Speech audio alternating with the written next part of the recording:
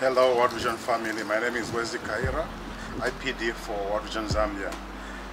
This week, as we think of Safeguarding Week and it's coming to an end today, I just wanted to remind World Vision staff about not just celebrating this week, but thinking actively about how we can continue to be part of the change to ensure that we are safeguarding boys and girls, men and women in our area programs, in our grants, and everything that we do here in Zambia.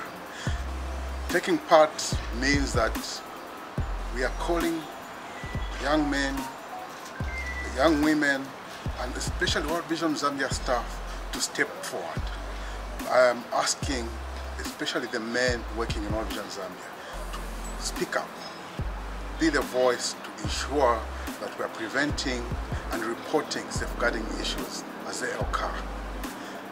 This is a call to all of us to be active, not just once a year, or even when we sign up the pledge to be safeguarding champions, but to actually be actively involved in that process. Thank you very much.